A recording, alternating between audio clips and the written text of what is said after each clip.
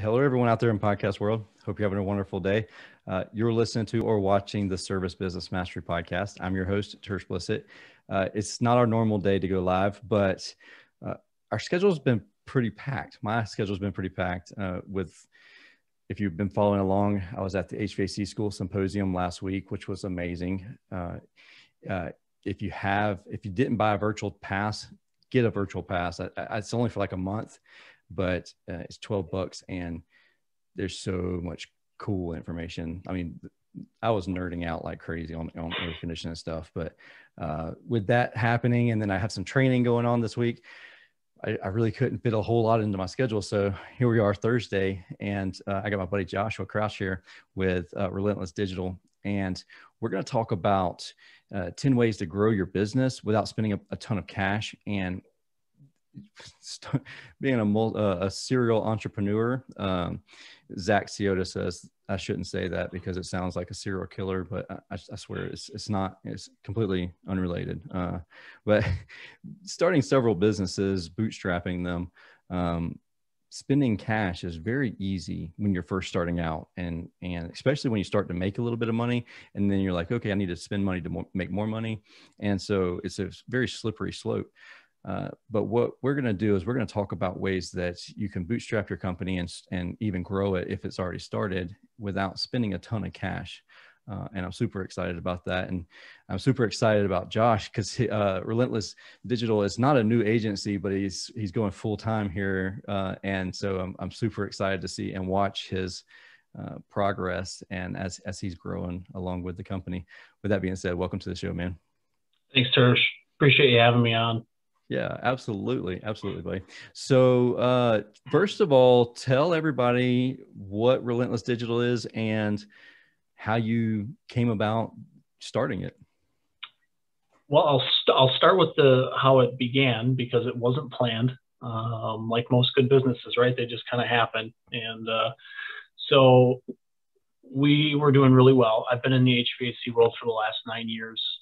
I've been with 3 different companies, grown 3 different companies, or at least been a part of the growth, and gotten really good at the business and the operations, that side of things. And I had a couple people reach out that wanted some help with their marketing. And so I figured I'd give it a shot and see if I could duplicate the results we were having. Mm-hmm. And things have just kind of taken off from there. So that was actually, I just got the GoDaddy domain renewal reminder. That was March 17th of last year. And if you remember last year, March, I think 16th was like the start of the shutdown of the country. So It was literally like the day after I technically started my agency. So while everything was shut down, I just focused on working, working during the day, working at night, working on the weekend. So, but the focus of what we do is digital marketing. But I think I come into it with a different perspective because there's a lot of insight that I can give from growing other HVAC companies on how to do it and do it to take your digital approach and increase that with offline strategies that kind of enhance and grow your business that way. Yeah, I love that thought process because, and I like the fact that you've been in the industry for 9 years or so, and not just you, but your wife has too, and so like your whole family is just, you're all ate up with some air conditioning and HVAC stuff. So that's really cool. I mean, and the thing about it is I remember, I mean, it could have been more than a year, 2 years ago, something like that. Whenever you and I were talking about it, and I was like, oh, I wonder how you do this. And you're like, you know what? I wonder how you do that too. Let me figure it. And then next thing you know, I talked to you the next day and you're like, oh yeah, I figured it out. I'm like, oh man, that's wild, dude. That's how I figured out the name of the business. I had to think about it for a little bit. And I'm like, you know what? I've been told that I am relentless. So let's just go with that. It's a good name. And I grew up a big fan of The Rock with the bowl and everything else. So I'm like, well, let's just merge these things together and it makes sense. So yeah, here we are. Dude, that's awesome, man. So I'm excited. And we try to keep these episodes at 20 or 30 minutes. And a lot of times we dig into super deep rabbit holes. So, but with that being said, let's go ahead and dive into this rabbit hole here of these ways to grow our business. So how would you say getting started? Well, the big problem I see, and especially now March, especially in the southern, it's air conditioning season has not taken off yet. And up here in the northern parts of the country, we still got probably 2 months until it takes off. And not a lot of people plan their marketing around this. Mm-hmm. And what happens is they look to go spend money on pay-per-click, on anything they can spend money on. But the problem is if there's no demand for the services, you are literally just pissing that money away. Yeah. And there's no point in spending that money when you could do some other things that are much lower cost. Mm-hmm. It takes some work and some elbow grease to get them going. But if you have other strategies, you're going to continually get referrals. You're going to continually have people contacting you. They're going to be looking at for remodel projects, stuff that's just going to keep the cash flowing in your business. Yeah. So what's some of those ideas that you have going on there? Well, the first one for me, and this one is probably about as cheap as it gets, is emailing your customer base. That goes, and most people, there's House Call Pro, all these ServiceTitan, all these great software programs, which can connect to email marketing platforms, or some of them have them in-house. And when people think emailing their audience, they kind of get frightened because they think of like the big retail companies who are constantly saying, 10% off this week, 15% off, $200 off of this. And everybody hates those ads. Yes, absolutely. But I'm like junk mail or unsubscribe, you know what I mean? All the time. I constantly am putting stuff in spam like that. But the ones that I keep, the emails that I keep are the ones that are educational and the ones that are going to enhance not only my life, my understanding, just give some value back. So what I've done at the company I was previously at and before was just develop educational based emails. It started just as text and images, which is probably the most basic way to start. Yeah. And it started to grow into video, which I start doing for my marketing agency as well. And I know that's, as well as I do, video is super, super powerful. Oh, yeah. And it is literally, you already paid for the phone, or at least you're paying for the phone. So there's no extra cost there.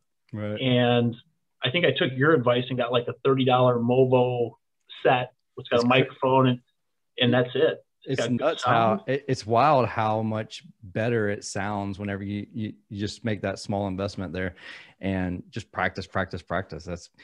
Listen to my first podcast episode and then listen to this episode and you be the judge of it. I haven't gone to voice. Here I am clearing my throat. I haven't gone to any voice coaching classes or stuff like that. It's just do it until it's just naturally it gets better. You flow better and everything else. Yeah. And the thing is, you don't have to reinvent the wheel to make a video or to make even a blog post. Go to Google, just go to the regular search bar, type in furnace repair, AC repair, plumbing repair, drain cleaning, type in something. Mm-hmm. Go down to the spot where it says people also ask. Oh yeah. And then what happens? So there's usually like 4 selections there. And if you click one of those, if it's, hey, let's say this question is interesting and you click those, like 3 more questions pop up and then 3 more and then 3 more. So literally in probably an hour or 2, if you spend a little bit of time doing research, you can, I literally did this for my past boss. He wasn't a big fan of making videos himself. But I literally have like an entire page full of just content ideas. And then all you got to do is find the ones that you want to talk about and talk about them.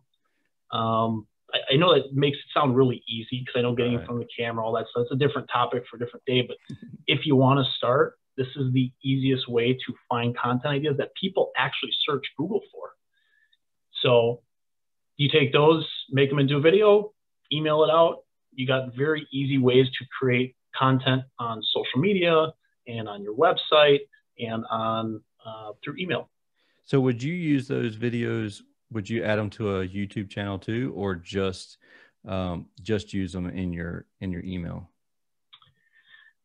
So if you look at marketing like an ecosystem, mm-hmm. I would put it on YouTube first.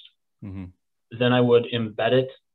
And if you have a website company, have your website company embed the video in a blog post, and you can use either rev.com or Sonic I think it's Sonics.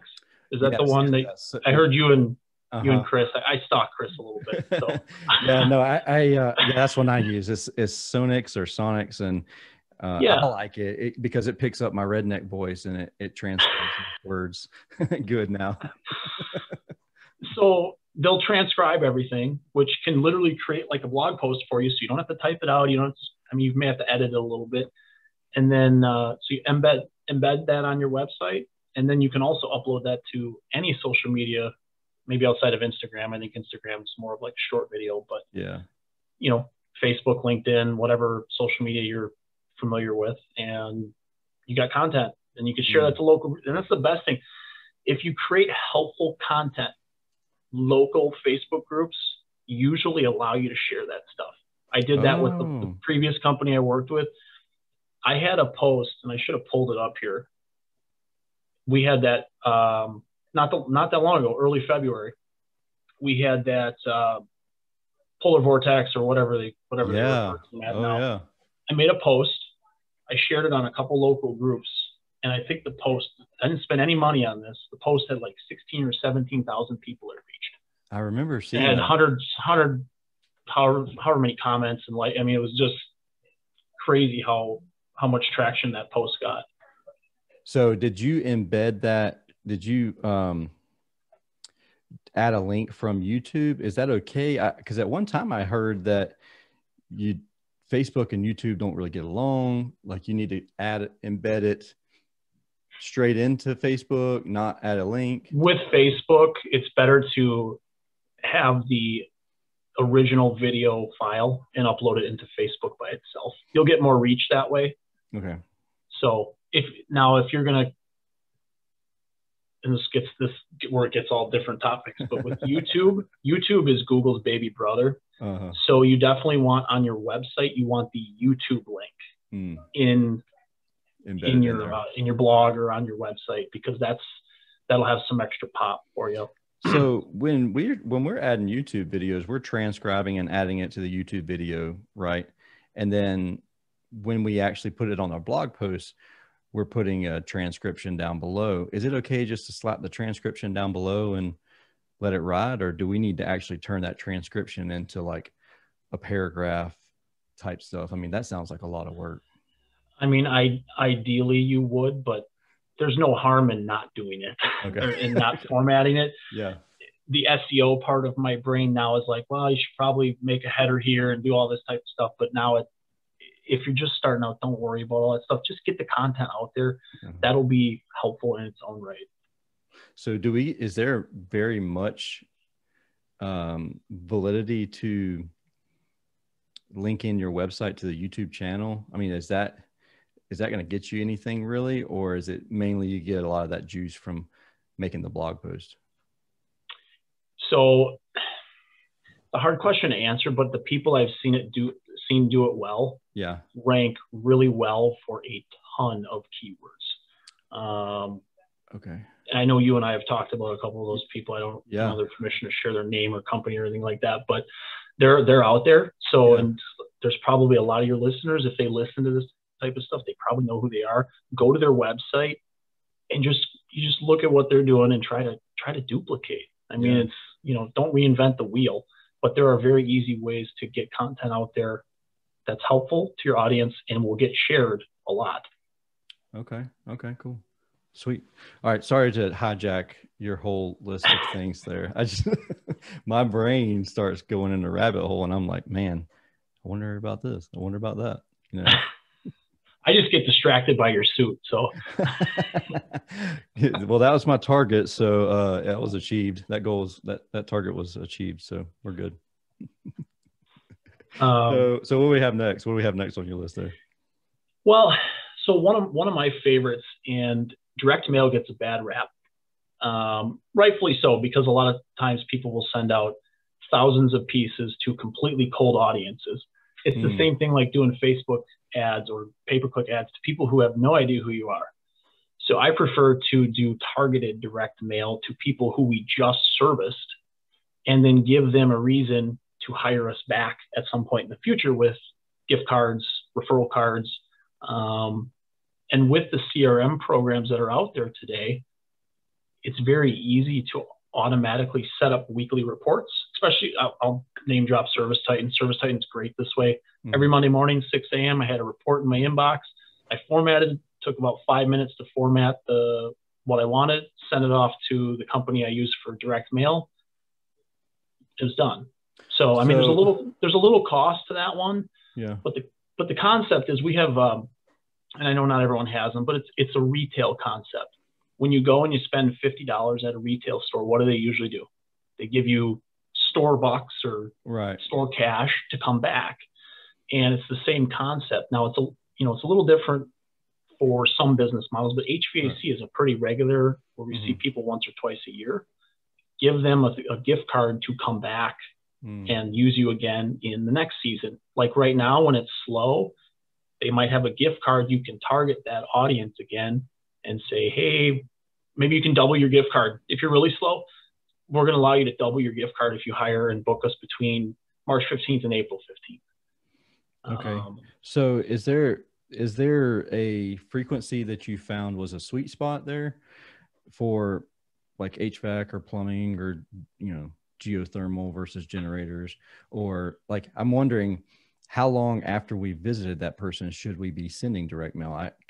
Because obviously you want to stay top of mind, but at the same time, you don't want to waste money. And then you don't want to be spammy at the same time. You know what I mean? Sure. So the sequence that worked for us is usually about a week after, we'll send them a thank you gift card. Okay. So it's got a little flip open mail piece that says, thank you for hiring the such and such team. And here's a gift card to use for any of our future services. And then that same report, and this is the really nice part, especially if you have a good vendor, that same report, I only have to send it once. And then 3 weeks later, they take that same list and they mail out a referral piece. And that referral piece has a special looking card to hand, so they can hand it to one of their friends or relatives, neighbors, etc. And then they also get a second gift card. So they would have like two $25 gift cards, and then their friend would have $50 to use us. And you only did it to those people that you were working with in the past, or did you actually do any kind of like the Cloverleaf stuff? I did not do the Cloverleaf stuff. Yeah. That would have been next on my list to do, though, is something where, hey, 3 houses this way, 3 this way, 3 across the street, because most people are going to see your trucks pretty regularly. So that would be the next best thing to do if you want to expand on that, is to get the houses right next to them. Because a lot of times those people talk or they see each other. So there's good vibes going on there when you do that. Man, there was something that I don't know if it was y'all or somebody else, and Josh and I, we knew each other from a peer-to-peer mastermind group, a networking group. I think we knew each other from a peer-to-peer group before that. Before that one, yeah, we did actually. So we've kind of gone through groups together, which was cool. But somebody in that group, I mean, I don't know who I see so much content all the time. It's just like this brain only has so, I mean, it's mush anyways. So the little bit that sticks in there, I mean, it doesn't have a whole lot of traction there. But they did something to the effect of, and I thought this was a great idea, and I don't know why I've never implemented it, but they had great success with it. And it was something like, hey, we want you to be safe. We're going to be doing a system replacement. If your kids see our equipment out in the yard, please just make sure to let them know that not to climb on it. So it's letting them know to be safe. Or if you're a digger, like we're getting ready to dig a hole, make sure kids don't climb in the hole. At the same time, you're letting them be safe, letting them know to be safe, but you're also letting them know, hey, look, we're here. We're in the neighborhood. Exactly. Ask these people what they thought about our work and everything. So, and by the way, if you want to hire us, we'll give you $50 off the service. Yeah, something like that. And I thought that was cool to put as a door hanger, like Cloverleaf that as a door hanger even. So like a salesperson or a comfort specialist, after they've closed the job, do that. I don't know. That's just me. I just thought that was a cool idea. I haven't tried it. I don't know if it works or doesn't work, but it's just a cool idea. Yeah, no, I find that the people that have already spent money with you. Obviously, they know, like, and trust you better than anybody else. They're going to be your biggest advocates, both online and offline. Mm-hmm. So, and I asked this question in my own Facebook page a couple of weeks ago, and I asked, like, what's the number one problem? And then people were saying, what's the number one way they grow their business? And people were saying word of mouth. So I kept asking these people, I said, well, do you passively grow with word of mouth, or do you actively elicit those responses? And most of them are like, well, they just come in when they come in. I'm like, well, why don't you try to control that a little bit and push for referrals? Like my old email, I don't know if I have it set up on my marketing agency, but my old email used to have right on the bottom, if you are looking for XYZ services, or you hear anyone looking for these, please have them reach out to me. That's just something so small, but you just don't think to do that. Like, it's just a given. It's like, if you build it, they will come. You know what I mean? But in reality, that is not the case. No, and I find that people do not elicit or ask for referrals. Just like they don't ask, they're hesitant to ask for reviews. Or the close on the end of the sale, like ask for the close. I struggle with that. I'm guilty of that one. And if you're slow, go back, especially if small shops that maybe don't have a good marketing strategy, maybe aren't good at marketing, just call your old customers and see how they're doing. Yeah. You'd be surprised what all of a sudden they're like, oh yeah, this thing's been kind of acting up. Well, did you try that? Okay, well, why don't we set up an appointment to come out and look at it? Like, you just have to communicate with your old customers. We're all looking for that shiny new object, like one of Tersh's suits, just kind of standing out there, and we're looking for this new customer that's going to be this huge $30,000. Well, they don't. Those are like leprechauns used in St. Patty's Day. Yeah. They're like leprechauns. You're not gonna find them very often if you do. Yeah. There's not many pots of gold out there. You have to kind of grow that organically. So. Yeah, no, that's just preaching to the choir here. Like, I'm so guilty of that myself. I have this pot or bucket that has all these holes in it, and I'm like steady filling them. I'm watching my KPIs, watching all of my different numbers from Google Analytics and my GMB stuff. And then it's like, man, I have all these visits, I have all these conversions, like, but I'm not growing, or like I'm stagnant. And then you look at all of the people that you lost over the past year, and you're like, oof, that's a terrifying number. Yeah. If you just plug some of those holes instead of, I don't know what the industry average is anymore. It's like 20 to 30% annually. That, at least that's what people tell you, that you might lose as far as customers. But if you can make that 10% or 15% and reduce that number, now all of a sudden you don't have to go out and get that many more customers to keep your schedule full and to grow. And again, marketing and the level of service and everything that you do, they really all work hand in hand, because all the great sales trainers talk about options. Yeah. Well, guess what those options allow you to do later? Remarket and retarget those people who did not get that work done. So that's how we grew. That is how we grew last year. Having those additional options, that it wasn't a no, it was just a not right now. And then all of a sudden they want to do it later, don't they? Yeah. Circle back, especially when they were stuck in their house and getting irritated with the stuff. And now they have an option sheet that says like all these things that we recommended, like, you know what, that's like on the back of my mind. Like, I'm just thinking about that constantly. And then a phone call from us, and you're like, yes, let's do it. I've been thinking about it. I just haven't reached out to you. Let's do it. Yeah. I mean, it's when you really break marketing down, it's not as difficult as everyone makes it. The problem is you have to put in the work. You have to put in the time. And that consistency and time, though, that's just the hardest thing for me, because I have these, what I would consider $1 million ideas. Now, I mean, maybe they are, maybe they aren't, but then it's just me implementing them or following through with them, because I absolutely love Zapier. And you want to know why? Because I figured we were going to get into this a little bit. I know my nerd came out as soon as I got on the Zoom with you. So as soon as I set up a Zapier, I ain't got to worry about it. You know what I mean? And that's my problem with marketing, creating a content calendar. So you and I, we spoke a little bit in message and talked about Airtable and integrating Airtable and Buffer and everything else with Zapier. And I can just create a whole calendar and forget about it. Like I set it for a month and just forget about it. But then what happens is that month runs out.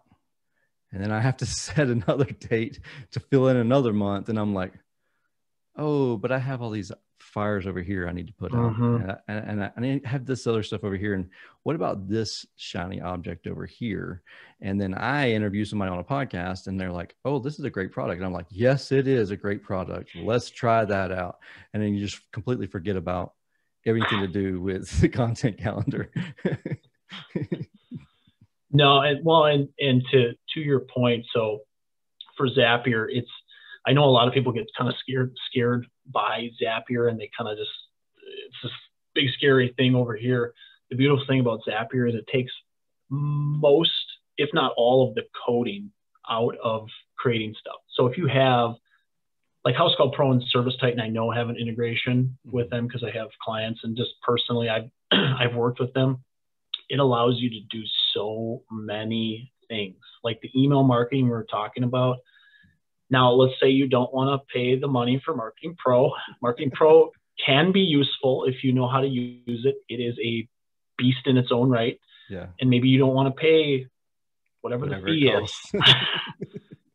You can get a constant contact account or something in $70 a month and do a poor man's way of the same thing by the job types that you go to, but Zapier can help you filter all of that stuff. Yeah. So if you leave an estimate or you have a job type for an estimate that is open, you can still filter that out and get email sequences in front of those people. Okay. So I have another nerdish question with Constant Contact, because I'm pretty familiar with MailChimp, but not familiar at all with Constant Contact.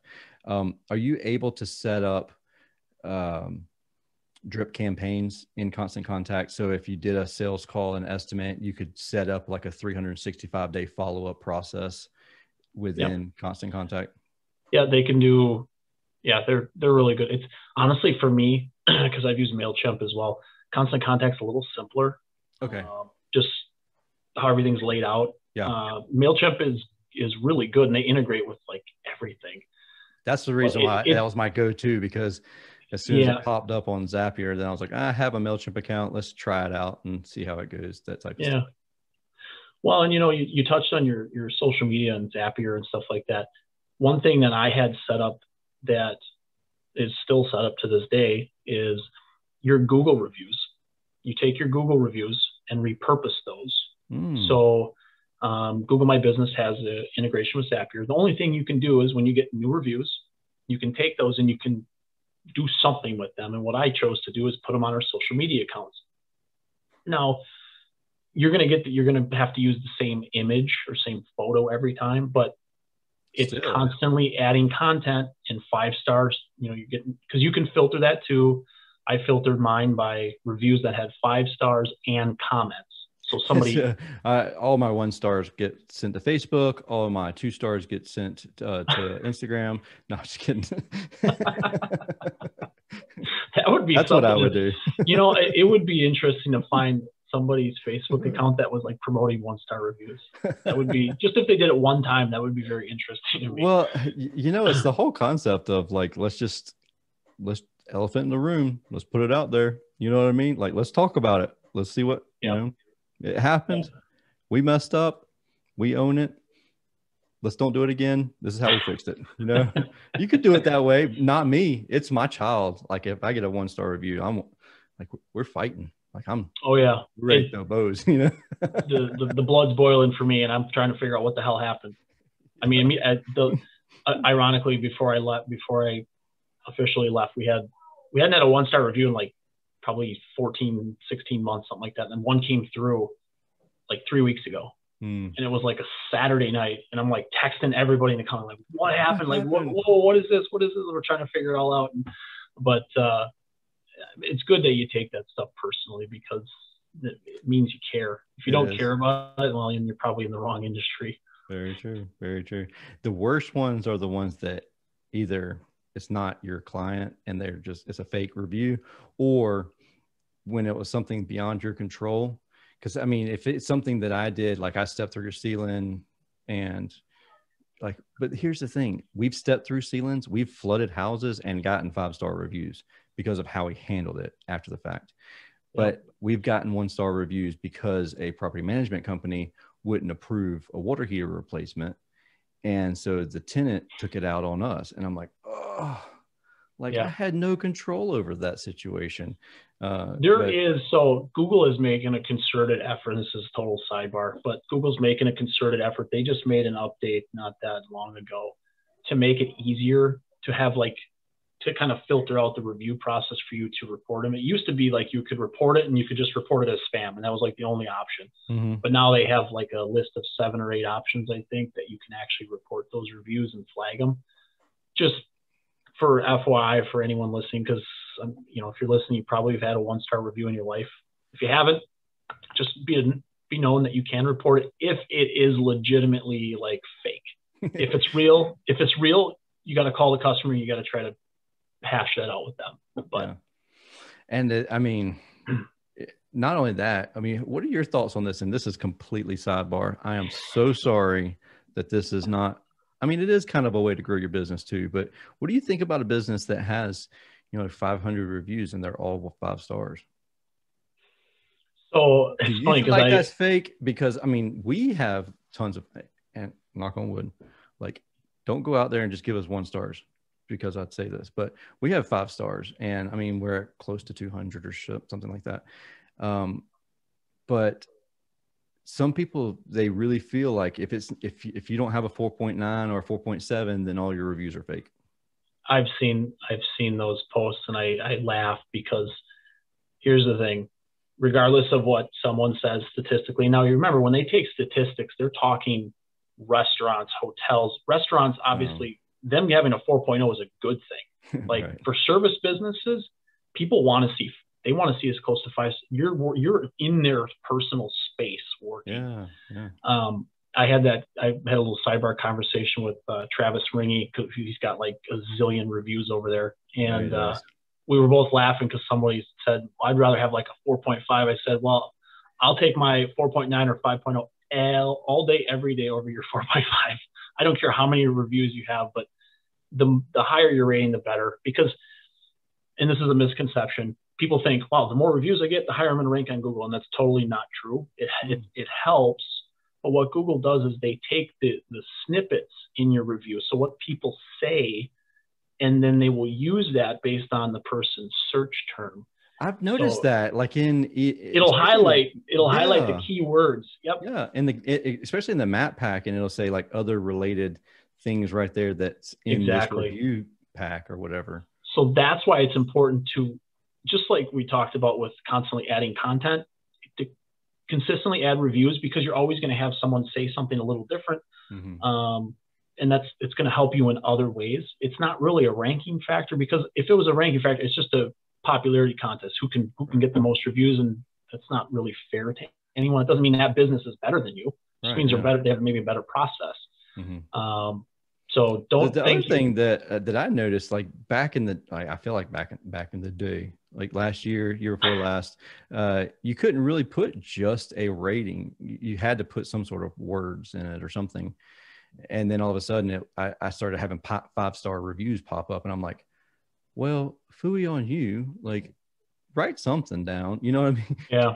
Take a second and write something down. Write my name down. Write our company down. Write air conditioning down. Something.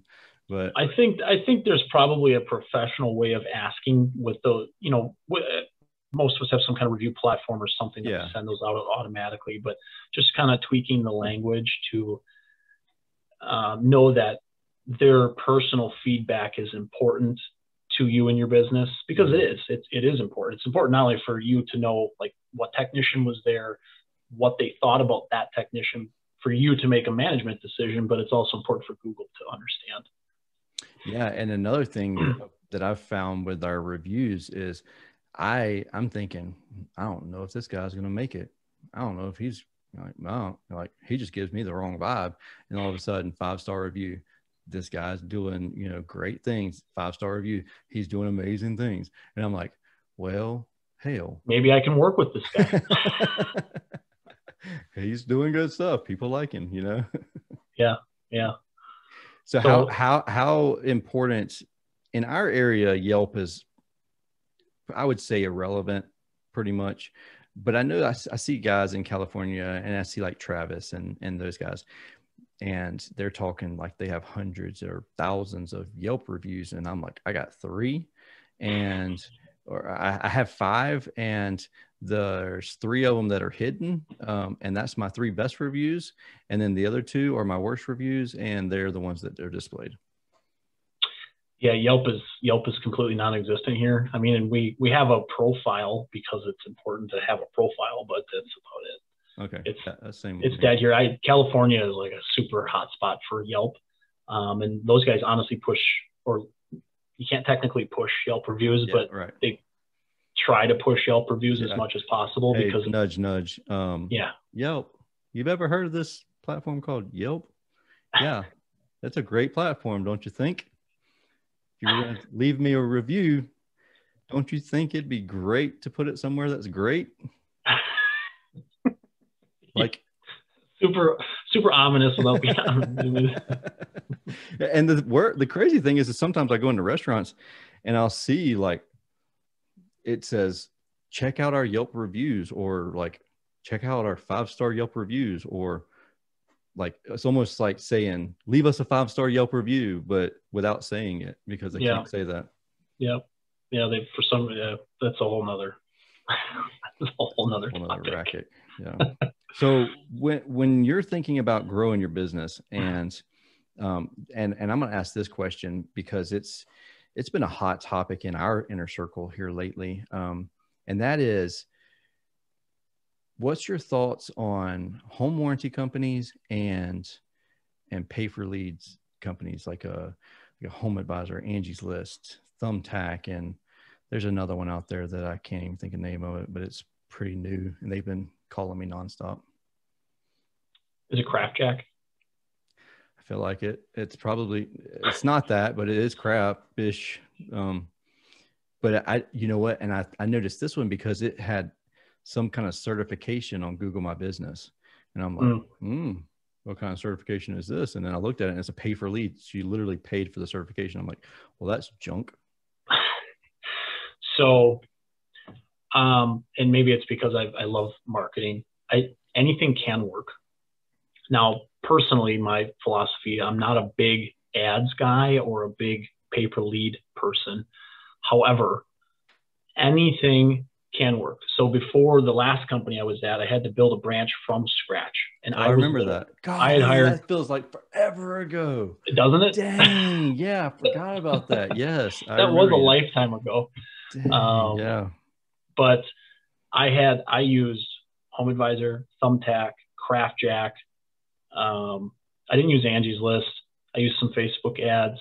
I used a mix of everything. But the difference being in that business, I was growing it and I was like the person responding to everybody. So I get a lead in and I was on it. Like I was texting and calling that person immediately. And that's why it worked at least a little while. I knew it was if you're small and you need to get leads, it's a solid way for you. If you can instantly reply, like if you don't at 5 o'clock turn off your, like you got to be plugged in. That's so true. Just true. As an FYI, if you're not plugged in or you don't have someone in your company that's plugged in like me, it's probably not the best idea, because that Saturday morning call, you have to be willing to go get it. So but you can turn them off though, right? Like in the afternoons, you can just turn them off, and then on the weekends you can turn them off. Yeah. Yep, so, you can turn them off. Yeah. I mean, because back when I experienced this is like, take this with a grain of salt. This is 2014, 15, maybe 16-ish, probably 14, because I probably did it for like a month and I was like, phooey on y'all. I would call the client back. I felt like it was instantly. I knew it was instantly. As soon as it popped up, like I had my phone in my hand, it'd come to the app and I'll click on the button, hit call. Oh no, I already have 3 companies coming. Like, what? Yeah. Like, that's worth crap. To me, it's a short-term strategy. The only other thing you could do in some of the softwares we've talked about, you can automatically get those customers' information, especially their email address, and get it into your marketing funnel, if you will. I don't want to go too deep into funnels, but your marketing, your email marketing and retargeting. So that way, at least you have the email address for later on. So if you got something out of the deal, but ultimately you want to grow your own user base, your own referral network, because the company I was with the last full year was 2020 that I have numbers for. We did 2.5 million. So we're not huge. Again, we're a small market. I think our county is like 60,000 people, but 1.9 of that was referral, Google My Business, or SEO. So we did like, I don't know whatever percentage that is. Math people can probably help me out there. 75% to 70%, something like that. You're looking at and our sixth best revenue generator was local service ads, and that was the first paid ads thing we had. Really? So everything else was all referral. I hear is LSA this, LSA that. Like it's, and that what you're saying is exactly what my records show. The exact same thing, and I'm like, LSA is cool and everything, but I'm not getting the same results. You know, we kill it on referrals, but LSA is like, yeah, I get a couple calls a week. What can I do? LSA used to be great. Now I'm not getting any calls. Well, have you looked up your market? There's probably 50 companies on there. Yeah. So, and if you are not using the local service dashboard to get reviews on that platform that are Google verified jobs, you're probably not going to rank very high. And you have to reply to you have to put all that data in there. They want to know how much. You have to do it twice. You have to do it twice. Now, I am talking to someone. He's another marketer tomorrow who supposedly has figured this out. So I'm gonna figure. Oh, you have to let me know as soon as you figure. Yeah, this out, you know him. You know him. Okay. So, but I will let you know if he says he's figured it out. He's got a dashboard for it, but we'll see. All right. Cool. So what do you mean you have to put it in twice though? Well, you have your CRM program that you put the data in, and then you got to go into Google's platform, which honestly most people don't have that open all day because you may get one or two calls that you have to do. So I mean, does it have to be that same day? Because typically I just like batch them because I'll like put in all of them from the week at one time. Well, think about it from a review response thing. Are you going to get responses more often or more quickly if you do it right away versus if you do it like at the end of the month? Oh, you're saying the review part of it. Yeah. So okay. For anyone listening to this, do furnace repair in your market. Look at the top 3 to 5 results. If most markets have at least a few companies doing this, generally speaking, the companies that are ranked higher will have those Google verified job reviews first, and then they will have their regular reviews. Now, it's not 100% of the time, but like I actually just looked at it for the company I used to work for yesterday. It still pissed me off, even though I don't work there anymore. But there's a company that literally is an hour and 1 minute away, but they have like 30 Google verified job reviews, and they're ranking ahead of us. They're an hour away. So that's the only thing I can find that really makes a difference. I have set bidding as high as humanly possible. Yeah, I've set it at $1 million before, and it's like, it doesn't do anything. So used to work. No more. They figured it out. So I think reviews and answering the phone quickly is probably the only things that can really help you on that right now. How for those who don't know, how can you tell that it's a Google verified review from the Google LSA versus a regular review? Does it have a marking on it or something? On the local service platform? Yeah. So the LSA ones versus like if they just went to your regular Google listing and left your review. Yeah. You won't see the LSA reviews on your Google My Business profile, but you'll see all of the reviews on the local service ads profile. Okay. And those local service reviews will have this little gray text that says Google verified job. Oh, okay. And so that's how you know if you have some. Gotcha. If you have no idea what we're talking about, you should probably look into it. That could be why you're not getting calls. It could be why LSA is not working. Taking no notes. Let me take some notes here. No. Yeah. Cool, man. We don't have a ton more. Oof. Yeah, we've been talking for a hot minute. You got anything else on your list? I know that you got this whole list and you'll send it over to me and I'll add to the show notes too, but I'll get you the list after the show. I mean, a lot of this stuff is while you're in the home, because marketing is not just before or just after. It's literally in almost everything you do. Really? Where you park your van. Oh yeah. What you hand out to the customer, business cards, magnets on the unit, private labeling thermostats. Like, I mean, it literally goes on and on and on, but you have could to almost do something like that on those home warranty calls where like it's a lost leader, but you have your thermostats logoed, and then if they don't renew with their home warranty, they still going to call you. Leave something behind and think about all the things you touch the most or where the customer's going to see it. Magnets are great. Not just on the furnace or the air handler or the AC, but on the refrigerator. Yeah, ain't nobody getting here when it's like 145 degrees in the attic. Like nobody's getting up there. No, they're not looking at the sticker on the air handler because they're going to be like, yeah, I'll pay whatever your fee is so that you climb in the attic and you look at whatever's going on there. Yep. You know, another thing I've seen, there's a plumber out in Oklahoma who I saw recently put this out there, but the mats that you roll out. Yeah. Stuff like that. This stuff doesn't really cost a lot of money. I was going to say I was standing on one, but they just took it and washed it. They're cleaning it? Yeah. Or they just took it away? No, so we have two of them. We have one, I mean, they're all logoed, and you put it at the front door, and then you take the other one in that's rolled up, and the guys lay it out and put their tool back on it. So then, because people love that.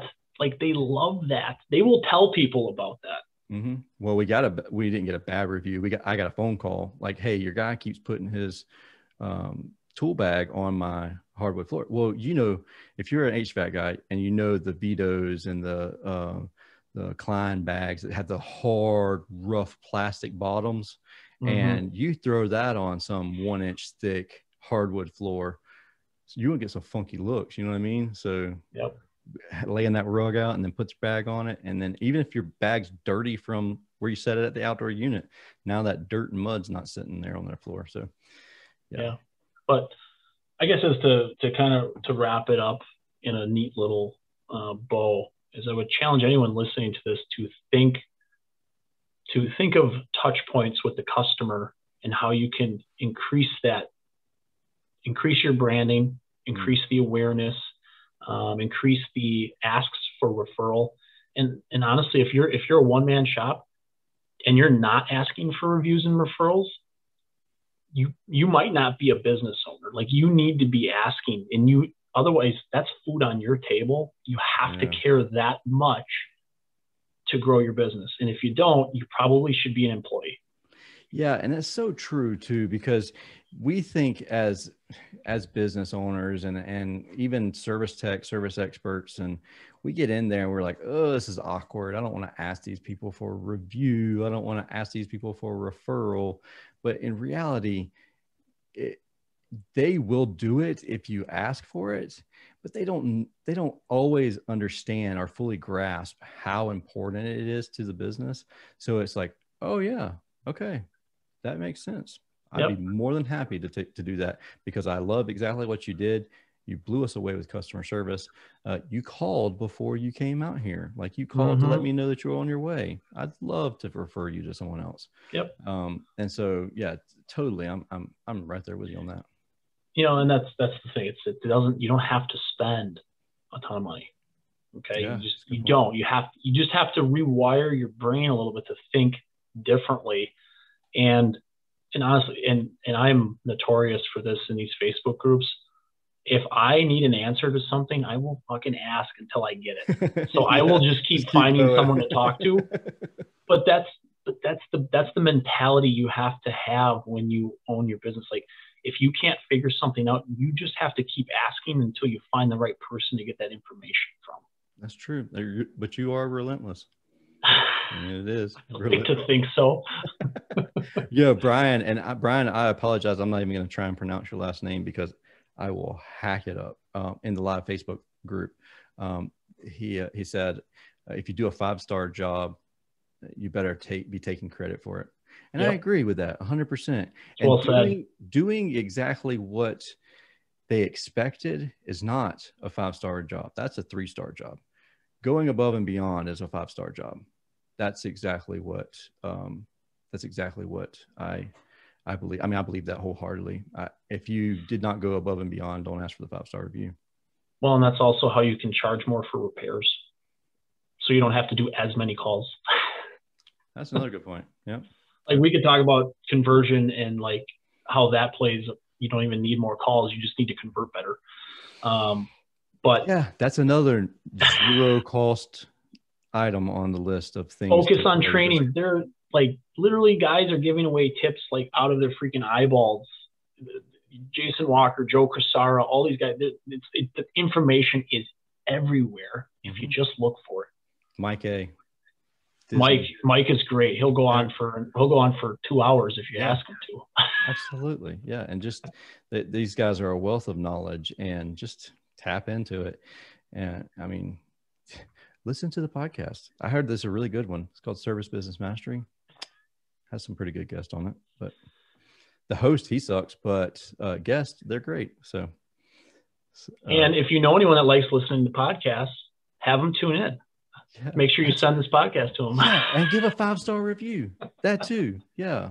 See, I am horrible for asking, hey, you like this? Leave a 5-star review. Where have you heard this? I mean, obviously not on Facebook. You can't give a 5-star review there, but yeah, do that. Cool, man. Thanks for coming on the show. Thanks for sharing. I love talking to you. I mean, we've talked literally, we've been on the phone for hours before talking. So, I mean, legit, I enjoyed the conversation with you. So I appreciate you coming and sharing. Yeah, thanks, sir. It's just a lot of fun. I appreciate it. Yeah, but anybody that's listening to or watching this, don't hesitate to reach out to Josh. I didn't even ask Josh. How can they get in touch with him? I'm all over Facebook, so you can find me there. I'm in literally most of the best practice groups, just trying to help and learn myself still. Otherwise, relentless-digital.org is our website. You can certainly reach me there as well.